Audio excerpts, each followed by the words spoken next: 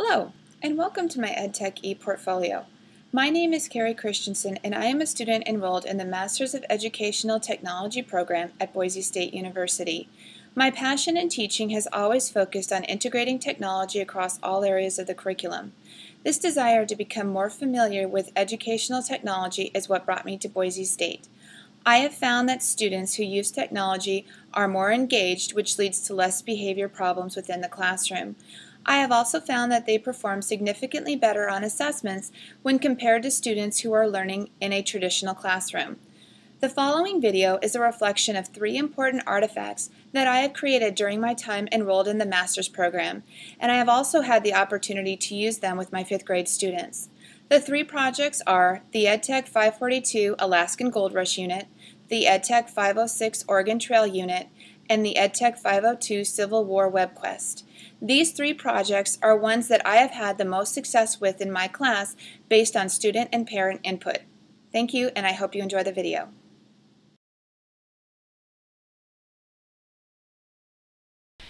The Alaskan Gold Rush Unit was created this summer while I was enrolled in EdTech 542.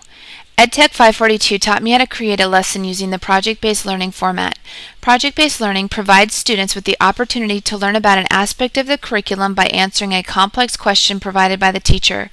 Students learn the answer to the questions by researching on the internet and completing formative and summative assessments. I have taught the Alaskan Gold Rush curriculum for the past 7 years with the 5th graders in my class.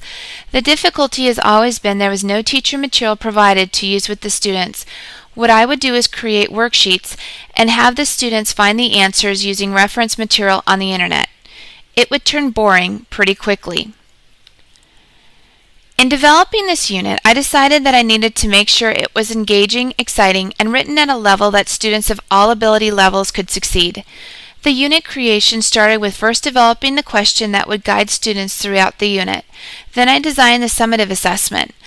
I decided that this assessment would be a small group Google Docs PowerPoint presentation. Google Docs is a program that the Anchorage School District has been encouraging teachers to use more regularly with their students. All students in the district now have their own account and can log in to work on their classroom assignments at school as well as at home. Most of my students are unfamiliar with this program, and since I have been told by 6th grade teachers this is a tool they will use regularly, I wanted to make sure my students were able to work with and become familiar with it this school year. In developing the summative assessment, I researched the standards they would meet at the conclusion of their work and created the rubrics that the students and myself would complete to determine how well they performed.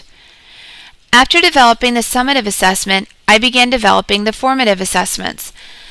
These assessments consisted of standard pencil and paper assignments and ones that were computer-based. The first standard pencil and paper assessment is a social studies journal that students will use each day to reflect on their learning. Students will also complete 4 different rubrics to reflect on their individual and group's performance several times throughout the project. In the past, I have used rubrics, but I have had difficulty with students who were not honest about their performance and would give themselves a higher grade than they deserved. Within this unit, I added a component where I would add direct instruction on how to fill out a rubric and why it was important to complete it honestly.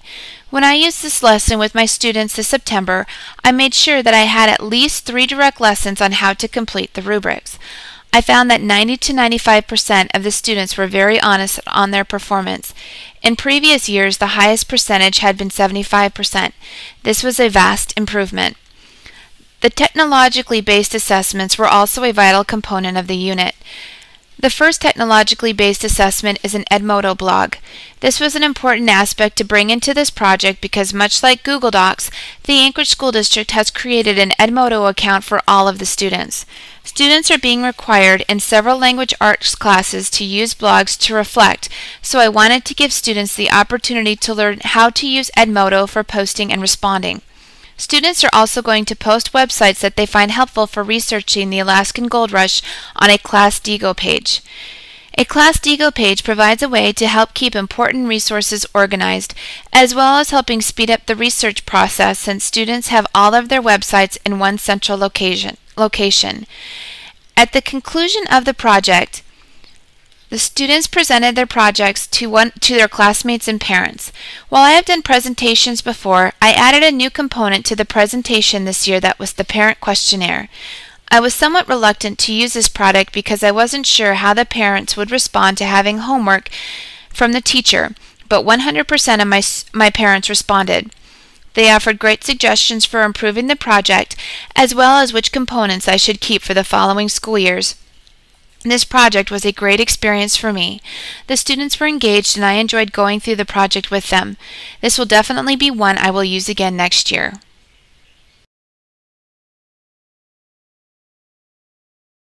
Spring semester 2012, I participated in the course EdTech 506 Graphic Design for Learning.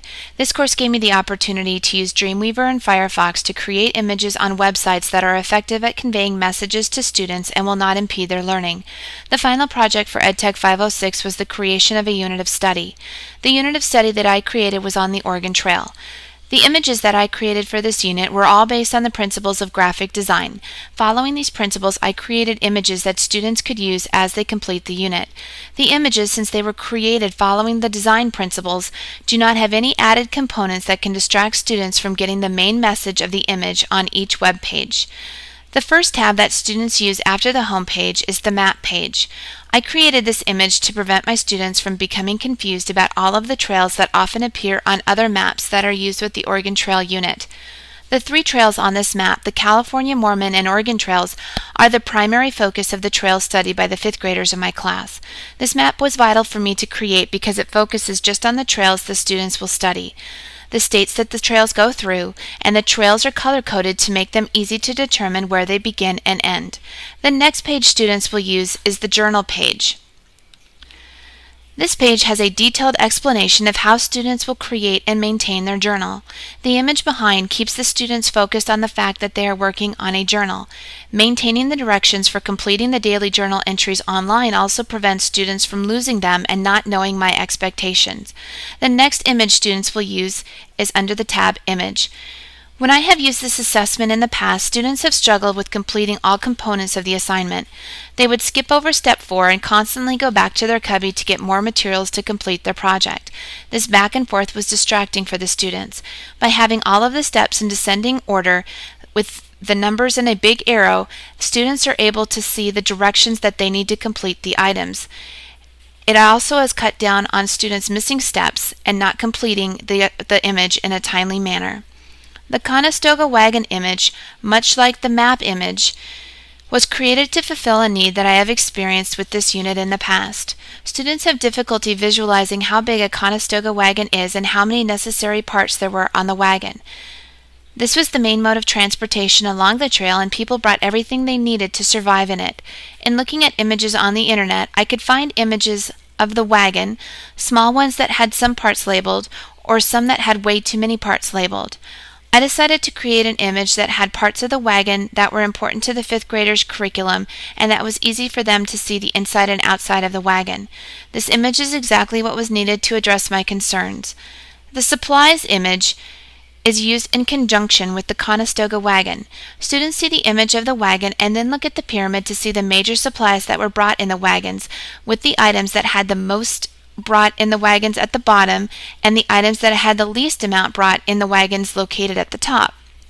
In talking about the items brought along the trail, students often think that they could bring everything that they wanted to.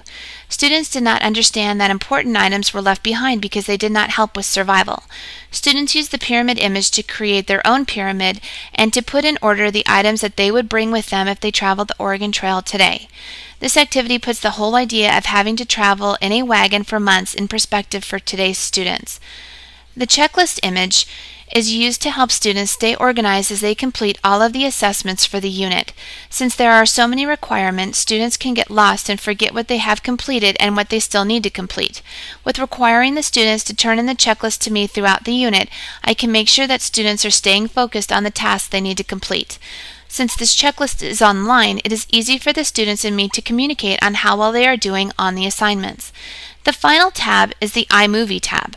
This image details the directions for creating the final assessment for this unit. An iMovie can be a difficult and complicated program for students to use. The detailed directions contained in this image use arrows and movement from top to bottom to help students stay organized. Describing each necessary step makes the final project less overwhelming for students as they learn the iMovie program. EdTech 506 was a great course, and it has changed the way that I create images for web pages as well as hard copy handouts.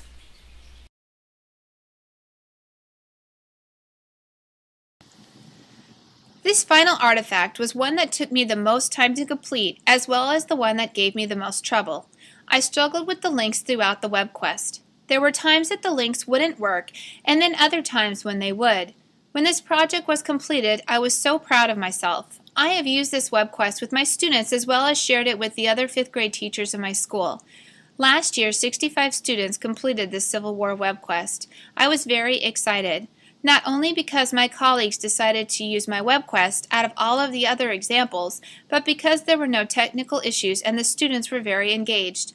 The benefit that I noticed from using a web quest as opposed to the standard method of instruction was the web quest has the students become a part of the adventure. On the task page, the directions state that the students are approached by the president and asked to create a section of a textbook that is non-biased. In reading through the task page, the section on biasness caused a big classroom conversation with my students. They were shocked that textbooks, or books that were written on history, could involve bias. We talked about how a textbook could be written in a non-biased manner. This discussion led to some of the best textbook entries that I have ever seen. They put a lot of thought into what they were writing and took pride when they shared their entries with each other. The process section of the web quest was very helpful for the students and teachers. The links were there to help students easily find all places they could look for images and information, as well as how to cite the different resources that they would use in their textbook entry. Adding the evaluation component to the web quest made it easy for the students to refer to as they completed their textbook entry. I have decided that the next time I use the web quest, I'm going to add a link that the students can click on to download a PDF version of the rubric. When we used it last year, the students printed off the web page and filled it out. While it wasn't a big distraction to have the links on the side, the teachers and I both said we would prefer for it to be just the rubric and not any unneeded information.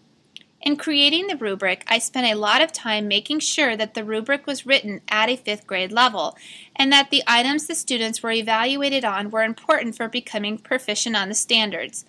The students are assessed on demonstrating their knowledge of the Civil War, writing for informational purposes, and finding images that support the textbook entry. In having students use a rubric, teachers need to make sure that students understand how to fill it out and why it is important to grade themselves honestly. In using a rubric for this project, I did talk with the students about how to use the rubric, but I did not spend enough time discussing with them the importance of being honest. This unit was what changed how I taught students about rubrics with the Alaskan Gold Rush unit mentioned earlier in this video. When I use this web quest again, I will make sure that direct instruction on how to use a rubric is a component. In looking at the teacher page, I have often wondered if I should have included more standards. The Alaskan Gold Rush unit discussed all of the standards that were covered, but this one mentions 3. After using this unit with my students, I realized that I could have included several more from history, writing, reading, and the ISTE standards. While the importance of the web quest was not to worry about every single standard addressed, now with my school's movement toward the Common Core standards and being at a school that has not made adequate yearly progress in 3 years, I have to justify projects that I use outside of the adopted curriculum more often. While using a project that has 3 standards addressed is very good, I think that administrators and parents would be even more impressed if I mentioned how many standards this lesson actually does address. With the movement towards integrating technology into the curriculum, I still find that there are often those that feel that the best way to instruct students is with the Back to Basics method, which uses a textbook and pencil and paper assessments. After having taught that way before, I can truly say that standard textbook and pencil and paper assessments did not meet as many standards as this unit did. Common Core standards have added technology into the concepts that students need to become proficient on. Moving towards more technology in education is what we need to do to ensure that our students become proficient in all areas of the standards.